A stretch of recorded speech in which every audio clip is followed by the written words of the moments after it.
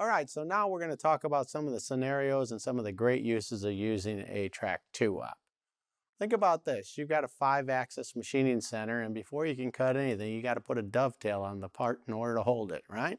And then when you get done making those parts, you got to cut the dovetail off. Why use a very expensive machine to do that when a 2op can do it for a fraction of the cost? Another scenario would be that you've got a turning center on one side of your shop and you've got a milling center on the other side. So any of the jobs that have to have both are either going to have to be transported back and forth and scheduled into each machine and each operator. Or you could pick up the 2op with the pallet jack and set it down next to the operator and have him do the work and get both done at the same time. In this case, I'm going to talk a little bit about that. So the first part I want to discuss is this part that I'm holding in my hand right now. Okay? It starts out as a 1/2-inch thick piece of metal that is a little bit longer than what you're seeing right here. And the way we do it in our machining center, you're going to see in the video in a moment, it would actually start out that there's 2 of them in the vise, and it cuts around the outside to make the shape.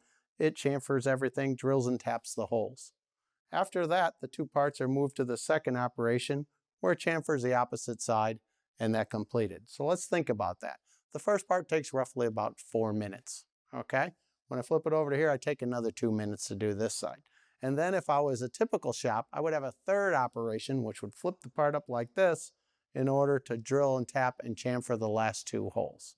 So let's say your whole scenario is 7 or 8 minutes, okay? What I would do is I'd pull my 2op in, and I would do the first 2 operations, which is going to roughly take me about 5 minutes. And then within that time period of that, the third operation is going to be in the 2op. What that gives me is free labor, and it shortens the process time for each individual part. The other thing it does is it allows me that when I'm doing parts that have more complication, if there's something wrong with one of the previous options, I'm going to find out right away, not after I have a whole batch of them that have to go back for rework, right? So as you'll see in the video, you'll see exactly how we make it and use the 2op to do the whole thing. You'll also get the chance to see how the 2op has, how the working is for the tool changer and some of that stuff, and you'll actually see the movements, okay? The next part I want to talk about is this. This is a typical turned part, right? I put it in my lathe, whether I've got a lathe that has 2 chucks or 1, right? I've got machining to do on the inside of this here, okay? And I've got machining to do on the opposite side. And if this was a typical shop, after all that turning's done, then it goes to the other end of the shop to drill and tap those holes. Or you could buy a very, very expensive machine with live tooling to do this, but again, you're increasing the cycle time. What we're trying to do is decrease the cycle time and take advantage of the free labor that the operator has who's standing there waiting for the cycle to finish. So in here, we have 2 operations, the inside, the outside, and then in that cycle time, the 2op is going to do the drilling and tapping. Okay, I hope this is helpful and you'll get a better idea on some of the ways that people use the TRAK 2op.